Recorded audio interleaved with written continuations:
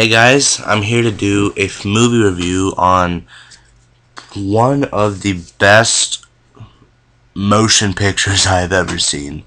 The King's Speech. This movie won Best Picture.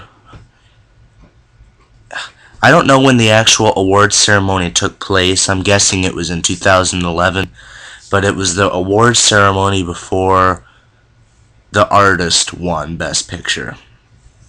But I knew this had won Best Picture, and it wasn't on my main priority list to see. There were other movies that I wanted to see, and to be honest, it really didn't look that appealing to me. Well, when I was at Meijer one time, the movie was it was only like $15, and I bought it. And I took it home and watched it, and it was amazing. I'm not a huge fan of movies made today, in recent years.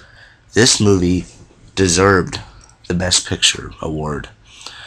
The movie is based on a true story, and the movie is about King George VI. King George VI was king before Queen Elizabeth. Queen Elizabeth is the current Queen of Britain. King George VI reigned in Britain, I think, from 1930 something to 1950 something. I'm not really sure. But King George VI has a speech impediment, meaning he stutters all the time. And at the very beginning of the movie, you see him trying to give a speech at Wembley, London. And he fucks up the speech. He's stuttering so much. And at the beginning of the movie, he starts out as the Duke of York. That was his title before he became king. And the movie is about him trying to learn how to give speeches, and it's also about his rise to power. And his father, King George V, was king at the very beginning of the movie. And then his father dies, so then King George VI's real name is Albert, but people call him Bertie.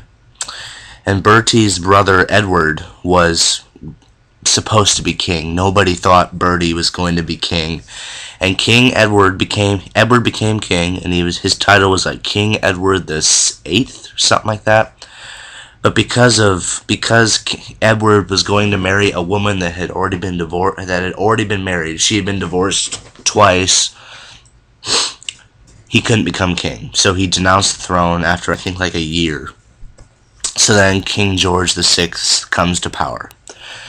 And because he's king, he's going to have to give speeches. Now, there's this brand new invention called radio.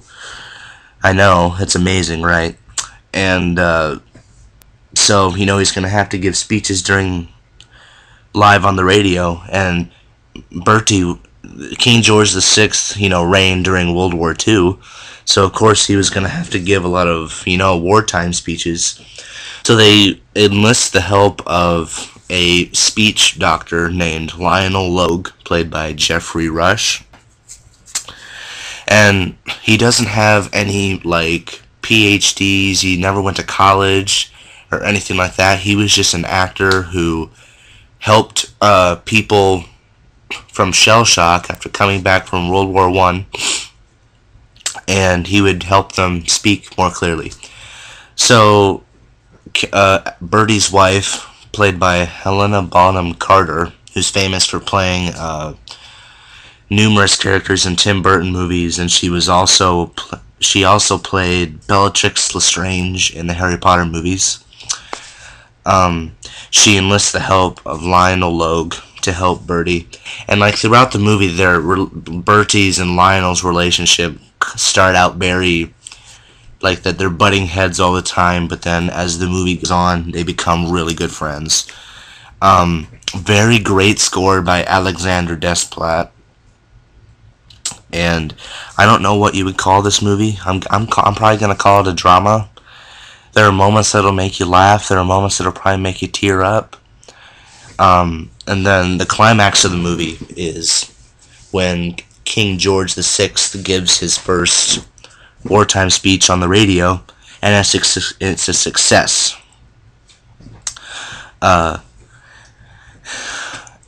I was extremely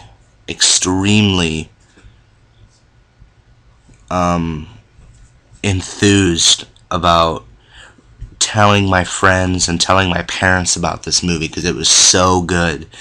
It's just a terrific story, and while there's no really anything special about it except three great actors, we have Colin Firth, who plays King George VI, Helena Bonham Carter, who plays his wife, and then we have Jeffrey Rush as Lionel Logue, Timothy Spall as Winston Churchill. Timothy Spall is famous for playing Peter Pettigrew in the Harry Potter movies.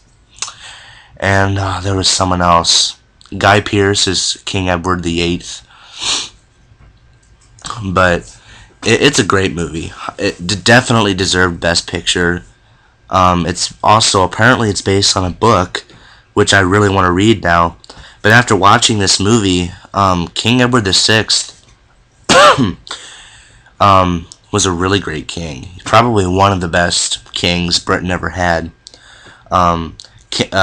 King George VI's father is played by Michael Gambon, and Michael Gambon played Dumbledore in Harry Potter's 3 through 7 Part 2. The first two movies had a different actor.